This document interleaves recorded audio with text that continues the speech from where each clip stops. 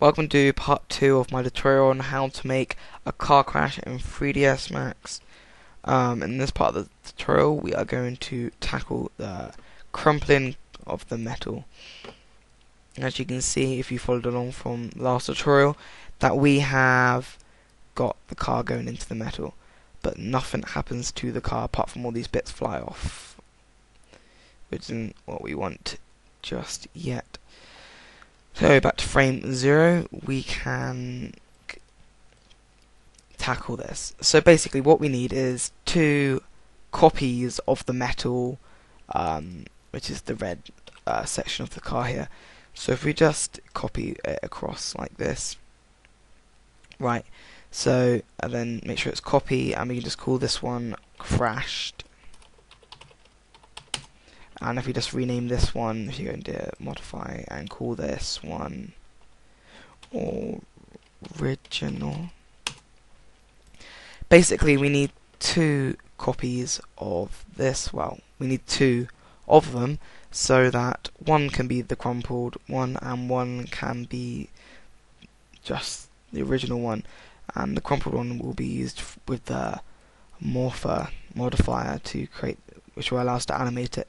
So basically what we want to do is so technically at the moment both of these are linked to the box. So as you see as it drives along, they're both linked. So what we want to do is unlink the original one for now, because of the fact that we want to be working with the crashed one at the moment, just so we can get the shape of it. So now if we just align the crashed one, which is still linked to the box, to the original one, so that just puts it back in position. But this one's the original one still, and this one's the crash one, remember that. And so we go to top view, and literally if we just go over here, turn off grid for now, we can move forwards to where it's into the cylinder, or wherever it's crashing into the most. And basically now we're just going to deform it so that we can, make it look like it's collided. So I'm just going to go into vertex selection mode, and instead of going one by one and moving them, I'm going to go to soft selection and use soft selection. I'm just going to start off by just grabbing this and just pushing. Should have probably done a bit better of a selection. So I'm just going to start pushing these around to kind of wrap it round the pole. No. Right, so once we kind of got, where are we? If we hit Z, it'll zoom to wherever we are. So yeah, so we kind of got the crash. But now if you kind of go in, you can kind of just push and pull different verts. And because we've got soft selection on, it kind of makes a rough selection of the ones around it. So we can kind of just move them, and we're just trying to jiggle it up to kind of uneven the surface. So here we go. Let's just move this all along like that. So now if we come out of vertex mode, you can kind of get an idea of what we've just done. We've, crumpled the car up. You can obviously do a lot more damage than just this, but for this tutorial I think this would do. So technically what we've got is the car, we've got we have the result of the collision done now, so we can see that the car is now dented, but we don't want it dented the whole time. So what we want to do is, okay, right, so we've got the original one here, and we also have the crashed one. So technically we don't want the crashed one linked to the box anymore, which is hidden, remember. So we're just going to want to unlink selection.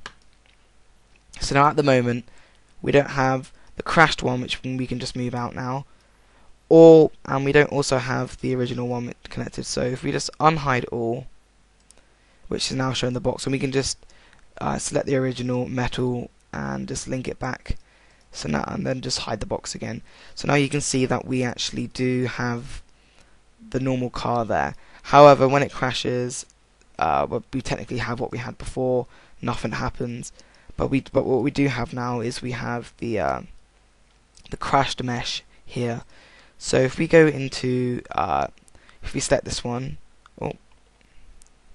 Control Z, I didn't mean to do that. So if we go into this one here and we go to modifier list and we add a morpher modifier in, we can literally just go to the third, make sure you're on the first slot, and just pick object from scene. You can pick it, and as you see, as you bring this level up, it dents the car.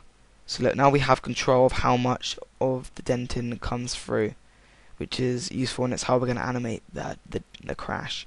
So if we go to, in fact, we can actually just hide the crash layer now. We don't actually need it anymore.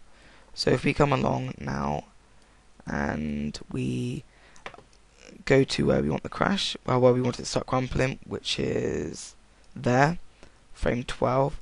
Actually, you can start it a frame before, and then it's a bit more of a better animation. So if you just do this, and we just quickly do that up and down, that means it just sets it to 0 the whole way along there.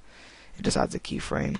Now if you go to, I'm just going to go to there, to frame 13, I'm just going to bring that up to 100. So now, as it crashes into the pole, it dents, and then by the time it's going off the pole, it's fully dented, and that is the finish of the animation. So that is how you accomplish that. So now if we watch this through, we actually do have the car that dents as it goes through, which is really useful. It's not as time consuming as using the cloth modifier, and but also it's just a different way about it, I guess. I find this method easier than cloth because I just find it confusing, the cloth method, and this is just quick and easy. And also you can sorry, if you unhide all again and then just hide this box, if you were to make another duplicate of this, just like that, copy crash.1, let's leave it like that. And if we were to go into, make sure soft selections selected again, and to dent up the roof, like this, we just take some of the roof selection and just push it down, so as if it's been dented, the roof. So say if it's crashed and then a brick falls onto its roof, it'd be really unlucky. But say if that happened, you go into empty slot 2, pick object from scene, select it, which is the other crashed one, and then literally you animate it however you you animated the first one. So look, now we've got 2 crashes. See? So that's how I would create it. So you can keep on adding more and more different crashed objects to for every time the car collides with something else, which is really useful. So say if a big boulder was to fall on the roof, you can just crash it some more. But yeah, so that's how I would deform the car. In the next tutorial, I'm going to go through how to smash the windshield on the front with particle flow inside of 3ds Max.